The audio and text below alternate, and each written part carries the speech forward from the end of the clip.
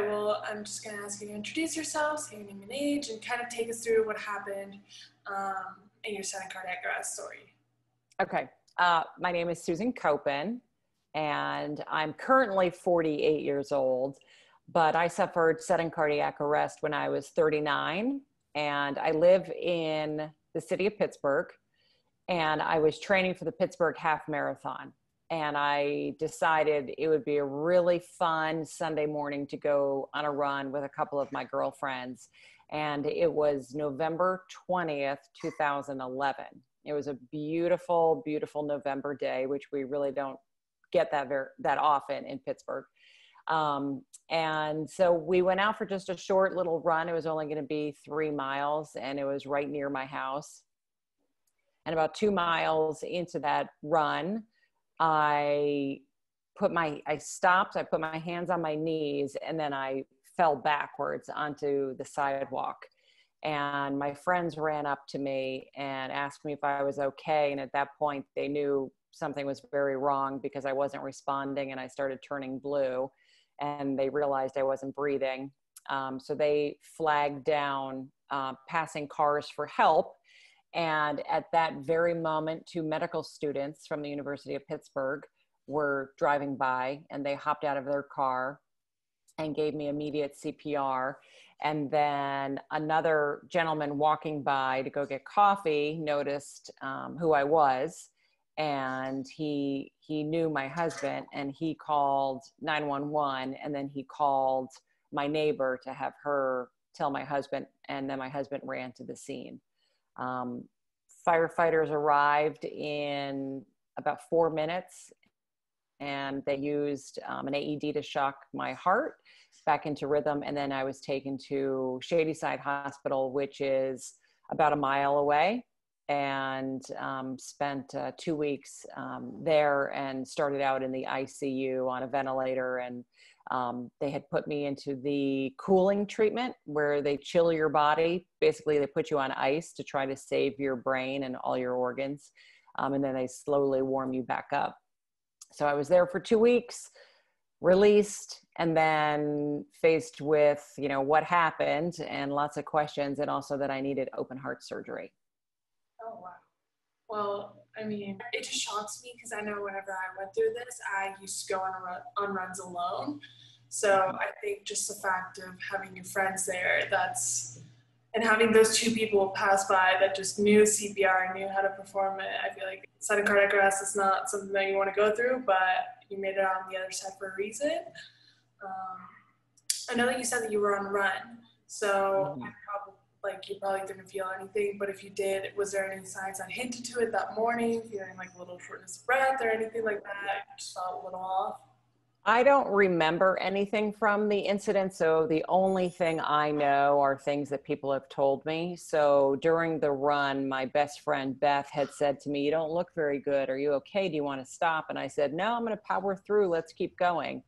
And right before I suffered my cardiac arrest, she said that I sprinted really fast past her and my other friend, Gabby, and then stopped, put my hands on my knees, and almost laid myself down on the ground so I didn't violently fall or anything like that.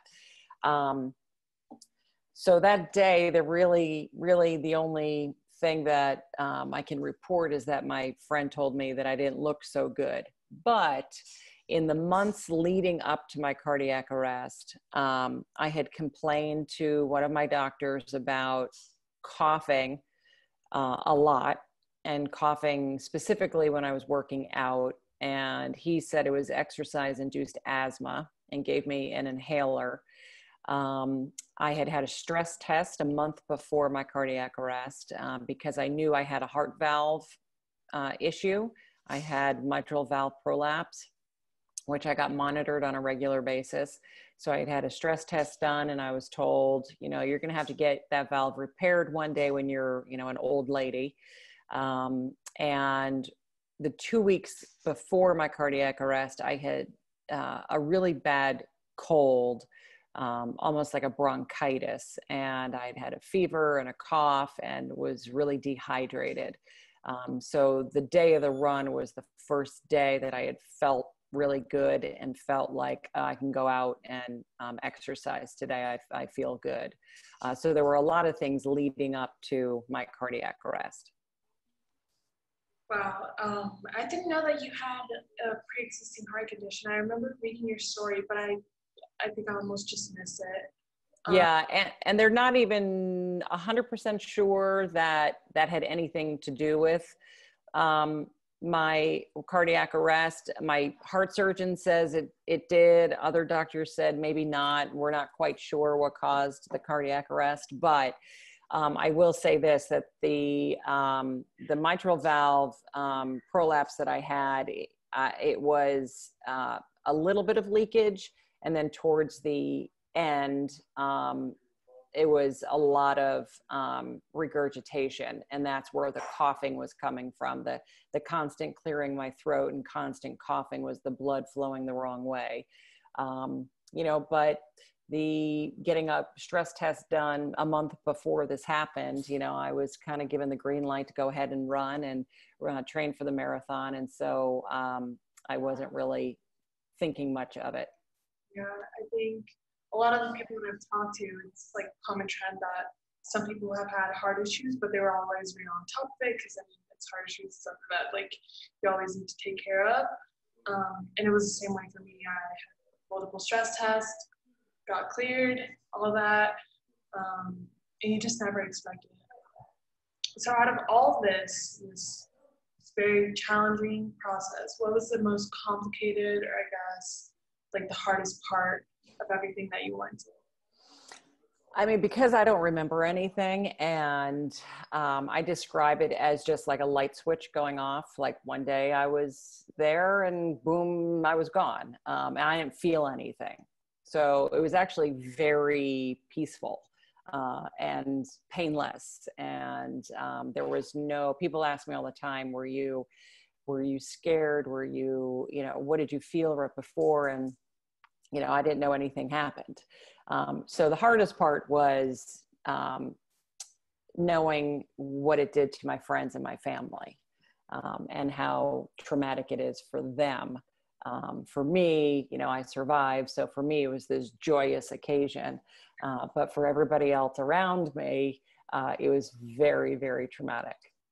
Yeah, that kind of leads me on to the second question, which was, how did it affect those people around you? I know my mom and my sister, they got a little bit of PTSD. Yeah, I thought it was harder on my family than it was on me. I bounced back very quickly, and the day after I was released from the hospital, I went to the gym to walk on the treadmill. And then I immediately started training again for the half marathon. It took me a while, and took me a year to get back there and to get back into to shape to do that. But, I ran a couple 5Ks within 6 months, and I just had a very positive attitude. And I thought, oh, I just beat something that's 90% fatal. I'm invincible. Where for my family and friends, they had a different take on it. Wow, I wish I would have had your courage and spirit to just get on the treadmill right after.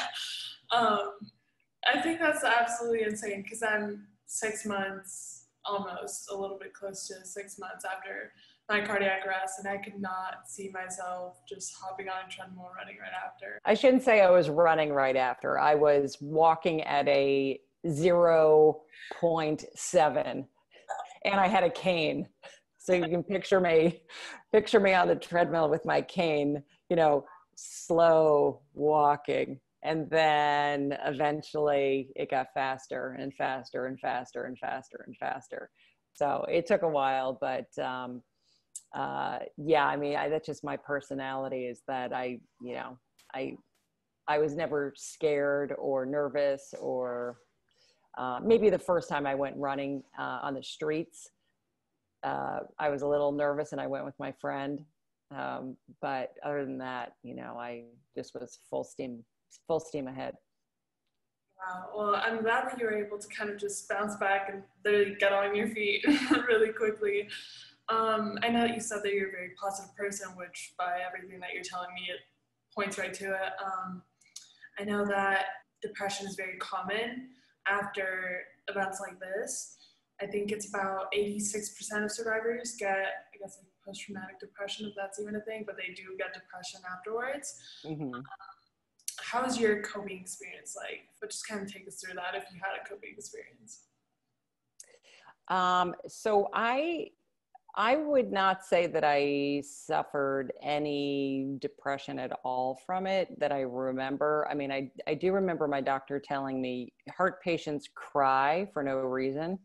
And so if you start crying for no reason, it's totally normal. And I'm glad he told me that, because I only remember crying once, and I had gone for a follow-up doctor's appointment, and the woman who took my chest x-ray said, "Oh my gosh, you're so young and thin to have this happen to you." And something in that just set me off, and I started crying. And so the doctor walks in and said, "What's wrong?" I'm like, "I don't know. You told me I'd cried. I'm crying." But yeah. And also I think for me, I'm a public person. I'm a personality on television. And so I had the luxury of everywhere I went, people stopping me to say something positive to me.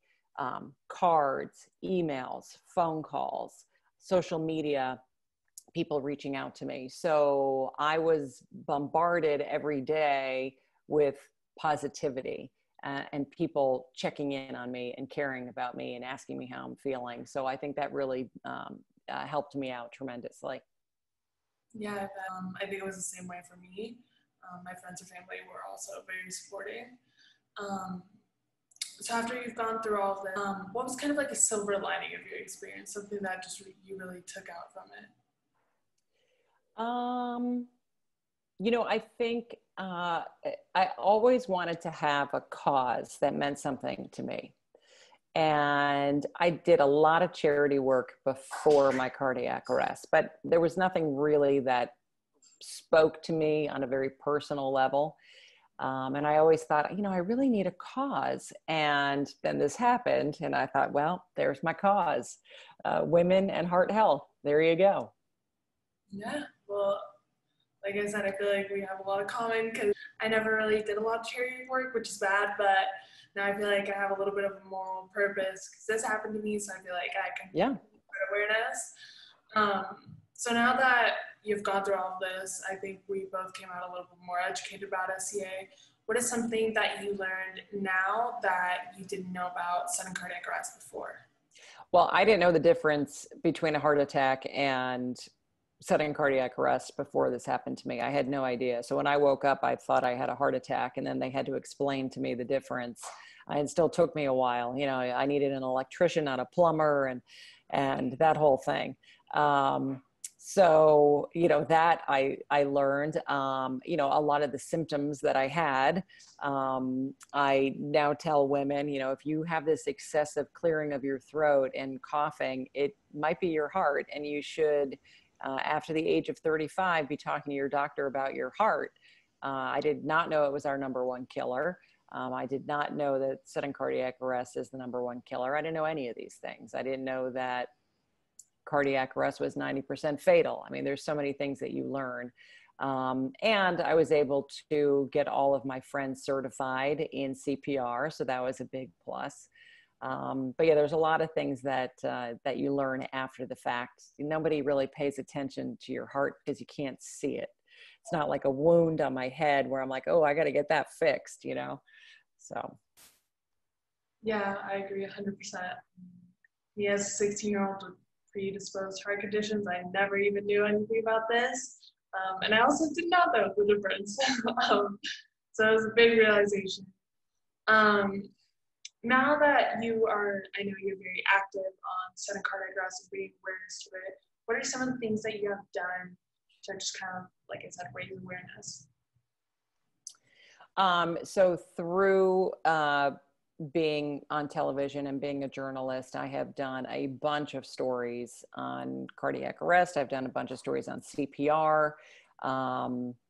I have donated money to supply a CPR training kit to my son's high school. I pushed really hard in the state of Pennsylvania to make it mandatory that kids have to get CPR certified before that they can graduate from high school, and that passed. And I talk to groups as much as I can and share my story. Wow. I definitely do think that people do need to get CPR certified, because my sister didn't know it, and it's something that, I mean, it's just life-saving for whatever occasion, whether it's in a cardiac arrest or anything else. Yeah. Now that you're a survivor of something very fatal, like you said, what would you say to someone that has just come out on the other side and is kind of struggling to know, like, something that we already know from having this experience and kind of going from it? I mean, I think everybody has their own story and has their own journey coming out of this. And it's okay to feel the way you feel. And it's okay to travel your own path. In my case, my doctors have told me, you're not the norm. This is not how most people react after this. You have a positivity and an outlook about living life to the fullest that a lot of people coming out of this don't have, because they're very scared and nervous. One of the best things that I did was I went to cardiac rehab, where they got me back on the path of living my life and walking and running without fear. And it was almost an afterthought in one of my doctor's offices. They said, oh, do you want to go to cardiac rehab? And I said, well, what is that? I don't know what that is. And they said, you go and they hook you up to the machine and monitor you, and you walk on the treadmill, and you're going to be with other cardiac arrest survivors and other heart patients who were doing the same thing. And I said, well, of course I want to do that. And that was so helpful to go to that. And I went, I think it was 2 or 3 times a week. I would walk there, I'd get all hooked up, walk on the treadmill, and then I would just talk to all the other people who were there and ask questions. And there was another young guy there who had had cardiac arrest and had the same surgery, open heart surgery, that I had. And I said, does it hurt here? Does it hurt there? Because it hurts here, And so I was able to ask him a lot of questions. And I think that's really important. Too, if you have questions, you have to find somebody who went through something similar and ask them. So you're not just sitting there wondering. Yeah, I think it's very hard to relate since there's such a small community of us. So I know whenever a lot of survivors reached out to me, there was, in particular, a guy that was my age. I think I asked him all the same questions, like you were like, oh, does that hurt? Like, is it normal to feel this? So I know that definitely made me feel a lot better. Well, now that you've gone through all of this, and I know, like you said, you have such a positive outlook, is there anyone that you want to give special thanks to? I mean, I would give special thanks to those med students who stopped and gave me CPR, which, by the way, I ended up going to their wedding. They got married, went to their wedding, and then their first child was born on the same day as my first child. So we say that we're totally connected. And just, thanks to everybody who was involved. I was just the person who collapsed on the sidewalk, but it was all the other people that did their part to give me CPR, call 911, the firefighters who arrived with an AED, rushing me to the hospital, where amazing doctors and nurses who put me in that cooling therapy to save my organs and save my brain. I mean, it just was a perfect scenario. Yeah, well, I'm glad that you're here joining us. I'm glad that you agreed to do this in the first place. I know that it was a little odd for you to just kind of reach out and kind of hope. No, honestly, people contacted me all the time and from all over the country all the time. So just because my story was so public, so when they start Googling sudden cardiac arrest, I'm usually the first story that pops up. So people reach out all the time. Yeah, no, I was very stoked to even get a reply from you in the first place. So thank you so much for doing this.